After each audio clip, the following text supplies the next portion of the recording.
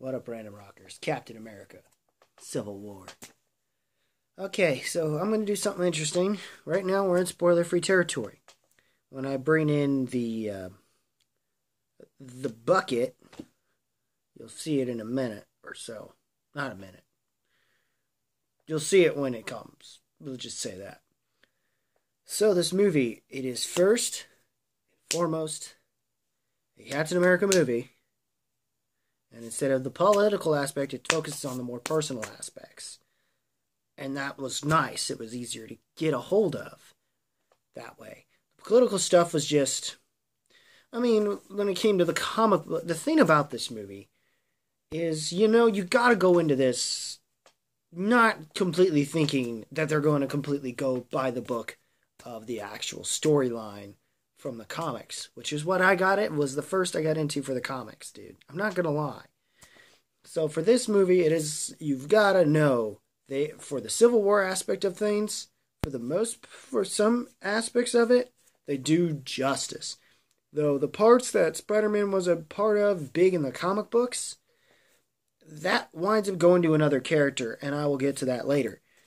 And yes, without being super spoilery, the new guys are the ones that stand out.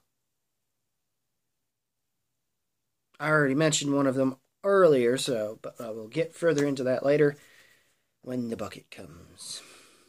So, it's the first and foremost Cap America movie. Iron Man does play a huge part in it as well. Hence the Civil War aspect, of course, and then Chadwick Bowen, I think is his name. Yeah, Bowen, I think. Wow. Dude's done plenty of stuff, with all these biopics and everything. And I'm looking forward, oh God. You know what? It rocks all the way, guys. What can I say? Other than, that's the short end of it. I'm just going to say that right now. It rocks all the way. Where do I rank it in MCU movies? It's a game changer. A lot of people are saying it's The Empire Strikes Back for the MCU. I don't know about that, but it has its moments where it gets there. In fact, even going as far as to have a little reference in there, which I will get to in a minute. But I'm not sure I could say it correctly because or whatever, but it was very nice to say. But you know what, ladies and gentlemen, this is the part of the review where I'm going to get into spoiler territory. Alright? If you haven't seen it, don't see it now, go. Just fucking go, okay? You're missing out on an experience. Do they play it safe? Sure. But it's safe? Well, it's fucking Disney. You should have already expected that a little bit. Especially after the way they handled Age of Ultron, but yeah, they did, and they almost come this close with it, But okay, that's it. Spoiler time. Got this bucket of theater, guys. I'm trying to remember what theater it was. Oh yeah, it was at Warenberg. And that's how I got this. Anyway, spoiler time. Spoiler time. Time for spoilers. Okay. Alright, guys. Yes, as I said before, it is first and foremost a cap. This is where Marvel is good with their films, because at least when they titled them, the damn freaking movies, they do it right. They fucking do it right. First and foremost, Captain America movie. Look at that. Captain America. That's what the movie is first and foremost. Despite the bold letters of Civil War. It is in there. But it's really a Captain America movie first and foremost. The Civil War aspect of the things, though a huge story plot point in this movie. And for anyone who's read the comics, the first one, they're coming out with a second one, which, compared to the original, which this one kind of seems to go more off of, that other one is, like, hell, the story they did, the story for this one, if that was the second one, fine by me. But it would have been the same rehashing as the version from 2000s, which was the good old days. I'm just going to tell you, man. You are going to severely... This movie is enjoyable. It's awesome. I mean, damn. Cap is just... The action is nice. I feel like there's a little bit of a shakiness in the cinematography. It's a bit shaky, but I think even the Bourne films are a bit shaky. I don't even remember nearly as much shakiness for the Russo brothers, or cinematography or something, when it came to Winter Soldier. But even with that being said, fuck it. Fuck that. It's not like Alex Cross bad or anything. Because if that were the case, that would have fucked the movie over. Thank God it wasn't, man. Thank God. And it's like, I don't know. I don't know if I should pick this over Winter Soldier or not, guys. That's a tough... I almost think I should, because it gets better, even better and better with age.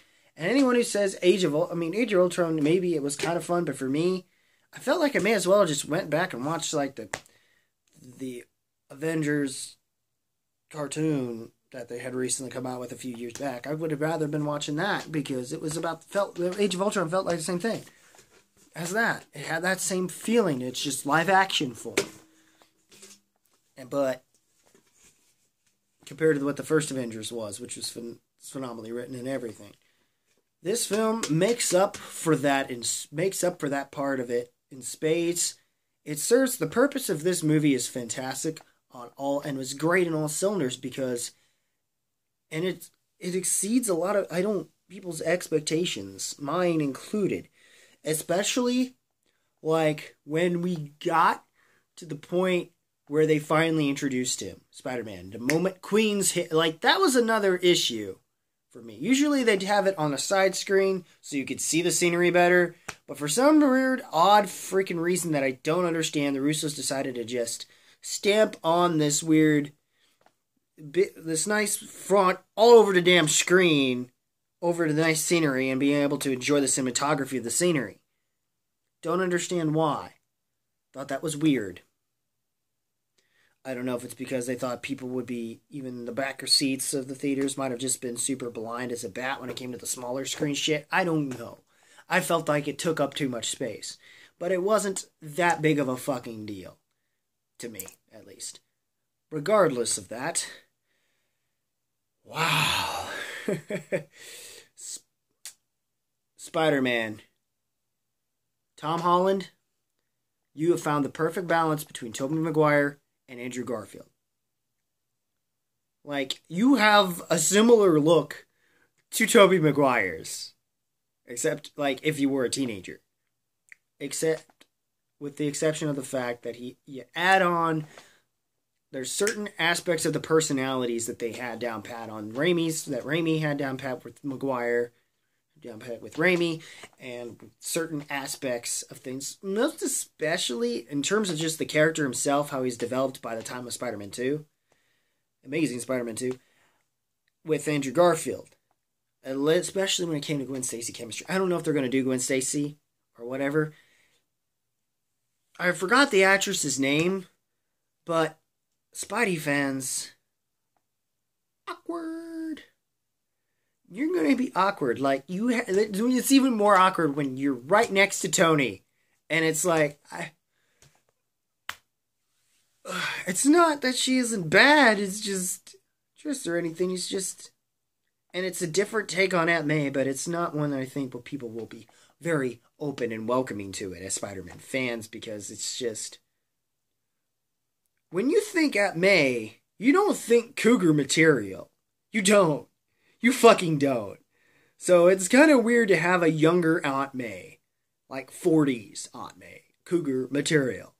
Like, It was just, and just having him by Tony Stark, it's like you, and even he was joking about it. I barely even noticed the joke.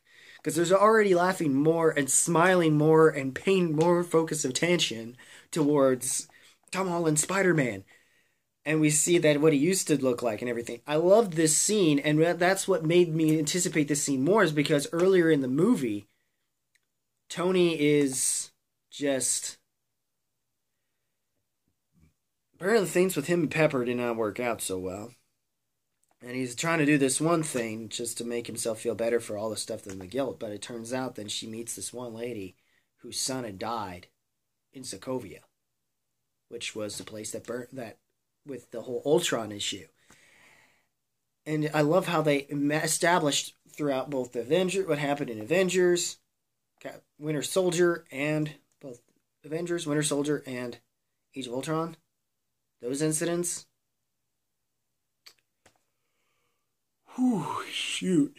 Ugh, long day. Anyway, with those incidents, how they affected, and the last incident that they had done earlier in the film with the Crossbones, which is underutilized, they go on this little mission before they get to the cap, and something happens to where the Crossbones basically suicide bombs himself, and tries to put him up in the atmosphere, but by the time he blows up, it's too late, and they take out part of a building. And and of course she's freaking out, and that's why she's reserved her powers a little bit throughout the rest of the movie, even though she's OP as hell, and so is Vision. You know, they do as much justice as they possibly can, guys. I'm not kidding. They do as much justice as they possibly can. It's just,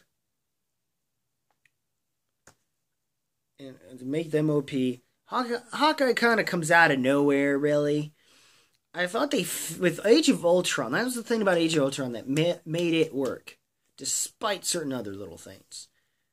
And that was, he was actually great in this movie. And he does show up, and compared to his time in the first Avengers, it's clearly better than that.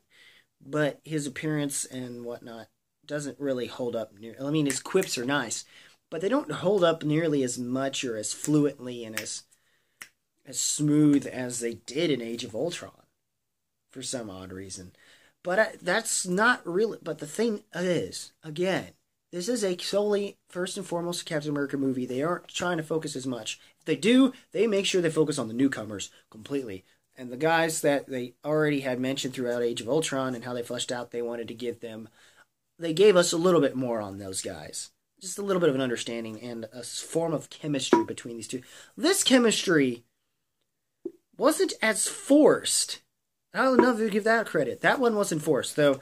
The only other thing that seemed kind of forced, and honestly also awkward, but kind of made up for it because when they used the humor aspect of it, especially the reveal. Elizabeth Campbell's character, she was the Agent 31 or whatever in Winter Soldier. She's apparently Peggy's daughter. It makes me wonder if they do another Agent Carter, where will that fit in?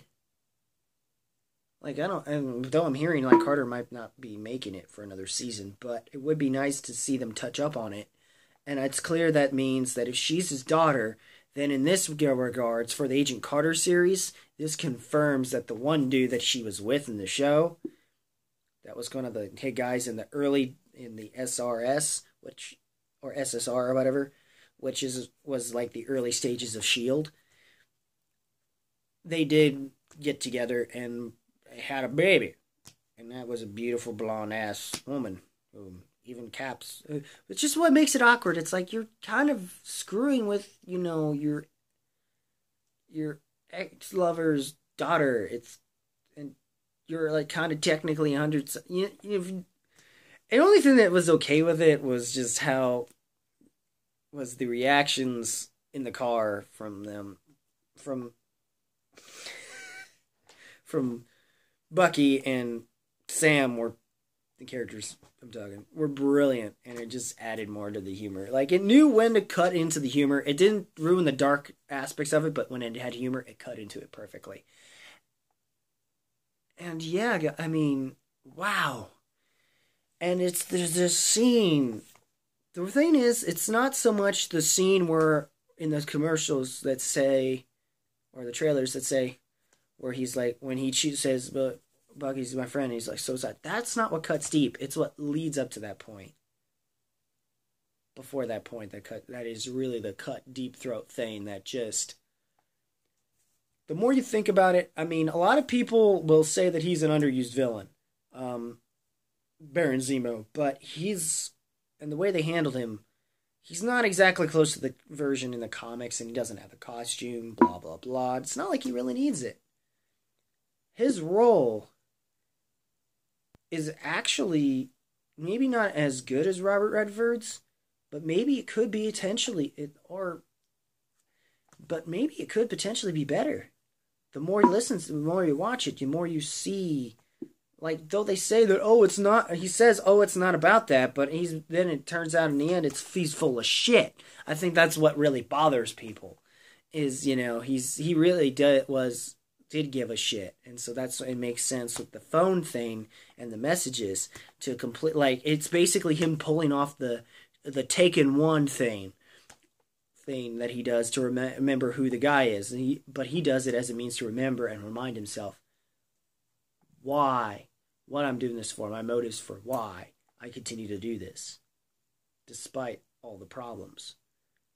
Zemo was one of the guys from Sokovia, and he basically was the middleman, who basically was speaking for even the audience who have seen these Avenger movies and known, and there's just the other people involved that were casualties. He spoke for them, in a way, and said, fuck this shit. His role wasn't so much as a mirror. It wasn't so much, there is no real clear I mean, he was technically supposed to be the clear antagonist, but he wasn't completely meant to be an antagonist. He was kind of, his antagonizing role was more for what the film called for, being that it was more of a psychological thriller. He was just part of just a psychological aspect, getting into the heads of the Avengers and destroying them and taking them apart. So basically, from the way this ends, in a way, the villain won. The villain won. In the safest way they possibly could do it. Because they were about to kill each other. And that's another thing. They don't go that route. They don't go that far. I mean, shit happens. But in terms of someone dying, no. No one dies. Other than the casualties that happened, as they've stated. And of course, T'Chaka, which was supposed to help with T'Challa being Black Panther. Excellent. And even with the mid-cred scene, pump the fuck up for Black Panther, motherfuckers. Yes, and I'm pumped for Spider-Man Homecoming, which this basically confirms, in case anyone, that's just the end cred scene. It confirms Spider-Man is legitimately fucking going to be a part of the Marvel Cinematic Universe. Despite Sony, Marvel has more control over this now than ever. And hopefully, when the Homecoming happens, it's gonna blow. It may blow when you see this. The best on-screen Spider-Man we've ever seen. He's, like I said, he's truly captures what Peter Parker and Spider-Man are about. He actually did make up his own web shooters. And the banner between him and Stark was perfect. It was just, anytime you had that Aunt May show up in the scene, it was awkward, because it's like, usually Aunt May's old, but she's not. She's cougar material. Why do I have to have a boner for Aunt May? That's the thing, as dudes, and even the lesbian chicks are like, probably are Spider-Man fans. They're gonna just be, it's just gonna be, I can't even do it right, but awkward turtle. And how do you, it's awkward turtle, I think is how it's done. I don't know. I don't know. Comment below on that too. But holy shit. It's really damn fucking good the more and more I think about it. And yeah, it rocks all the way. It's definitely, I don't know if I would pick this. I seriously almost want to pick this over Deadpool, but I go, but I'm not even. But then again, I know most people it's blasphemy, but I don't know, man. The more you think about it, this movie gets you to think about things a lot more, and it's just it blows my mind how they handled this. I mean, they did play it safe. I mean, but the scene, the big thing, the biggest reveal. We find out about what happened with Tony Stark and his parents had been in a crash. We find out about this one car that had crashed that Winter Soldier was doing on a mission in 1991. And that mission had something to do with creating those soldiers, which the soldiers weren't even the big deal that they made it out to be. So if they had figured out the whole time was to just fuck them all over, then, you know, by that point, they would have just made it up to them and then just took the guy out. You know, that kind of thing. That's probably how it should have ended, will do. Shout out to those guys. Hish, you guys. You guys are awesome. You make some fun cartoons. Keep it up. Horns up for that. Keep it up. No, the Deadpool one was underwhelming because, let's face it, the way... Even if there was some truth to how you said it, it just wasn't funny. For the obvious fact that, well, the Deadpool film itself was funnier. Because it was kind of a comedy. So it's like, if the film isn't necessarily a comedy straight up, then, you know, it's a different story. But in this case, yeah. Anyway. Movie is overall, again, I don't know how many times I gotta say this. Go see the damn movie. Go fucking see it. Like, right fucking now. I mean, the time frame this is right now, when I'm reviewing this, is late as fuck. But still, guys, go out and review this movie right now. I mean, this is fucking... It's fucking awesome, guys. It's fucking awesome. And just... Yes, I mean... The reveal with the screen at the end... where we see the mission, and it turns out the people that he went after were the Starks, were Howard and them, and he looked at him, it's like, what's up with you, soldier? Just that hurt. Just seeing that and seeing Stark's face, it's like, he's gonna kill Bucky. Bucky's right, like, and I mean, even after he just said the whole Manchurian candidate thing, but it's not like it mattered. He was gonna kill him. He was gonna kill him. He was going to kill the son bitch, and it's not like you could blame him, but at the same time, Cap's even said a point, you know, Manchurian candidate bullshit, you know what I mean? You've been brainwashed. You've been brainwashed to do all these things, you know? It's like, and tortured in the process of it. It's like, it's not like he was forced, he didn't have no choice. I wasn't around, I was fucking frozen carbonite. Of course, the decision they made to put him on ice again. Right, it was honestly the best thing they could do, and even he knew that it was the best thing they could do to keep from harming anyone else, as long as they had this information. And if they were to find out that he was harboring a prisoner, it's like, all right, that's fine, but let's just let them come. Let's see how they fend off against us. And I love the fact, oh man, this is a perfect segue into what we're gonna get out of fucking Black Panther, man. But before that, we're gonna see Doctor Strange. Don't know where he'll fit into this whole thing, but I'm not expecting it to be better, a better movie than Civil War, but my gosh. I mean, despite Batman v Superman, Marvel, at least with between this and what the Fox-owned properties have done with Deadpool, and with this, it is a good year to be a fan of superheroes. To be a fan of superheroes, whether comic book, or in this case, movies.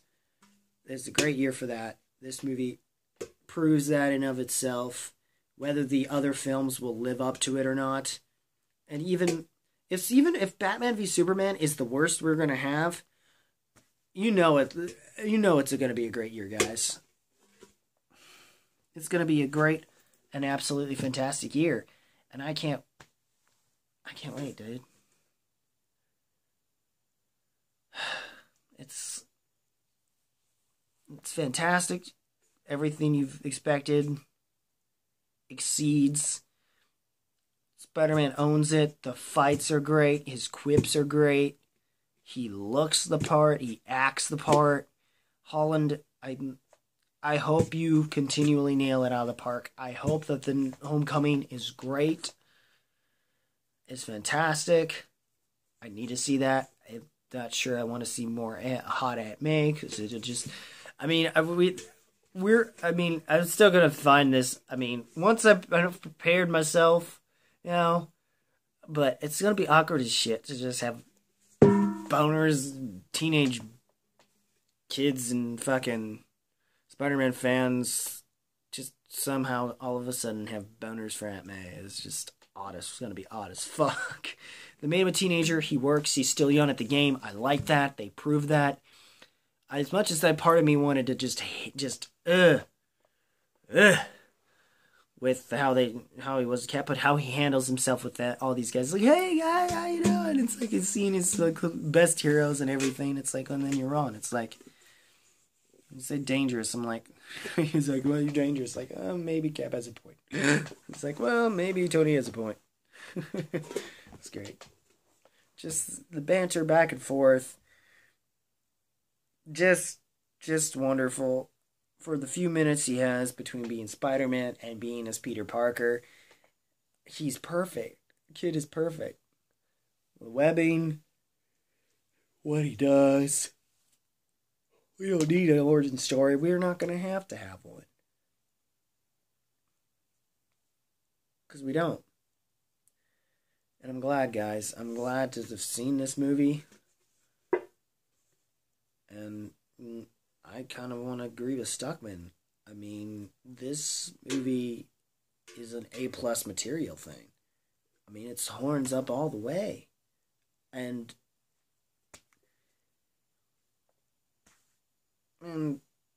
since we're in not in spoiler-free territory, my junk wishes it could bring up the horns for this movie. It was, I mean, we're all of us in all shapes and forms, and are going to enjoy this fucking movie. Yeah.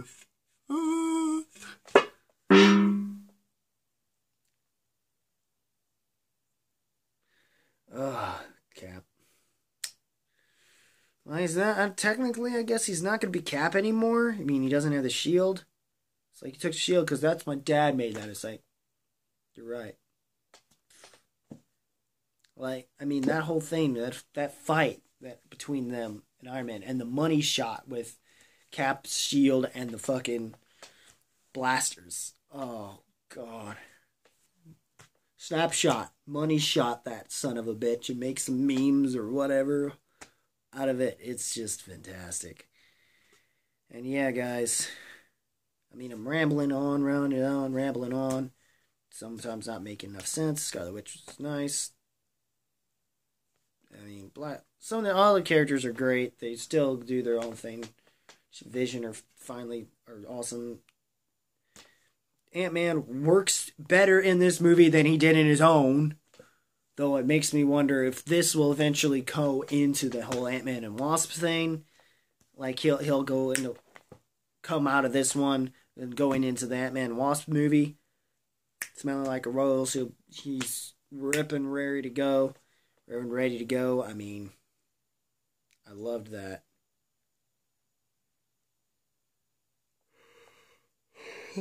Sorry about that again. But yes, guys, that's it. What did you guys think about Captain America Civil War? Did you love it? Did you hate it? How would you rate it? If you like this video, rock that like button with thrust if you must. Leave a comment below. Tell me what your thoughts are on the movie. And a good question is, for topic, what is your favorite of all the MCU movies? I may put this up there in my top 5 for sure. If not top 3. If not number 1. I mean, number 1, if not top 3. If not, then top 3. If not, then top 5, pretty much. And nothing lower than that. It's pretty damn fucking good. And that's it, guys. you know, as always, keep it random, keep it real, keep it rocking. And I'll see you next time. If you smell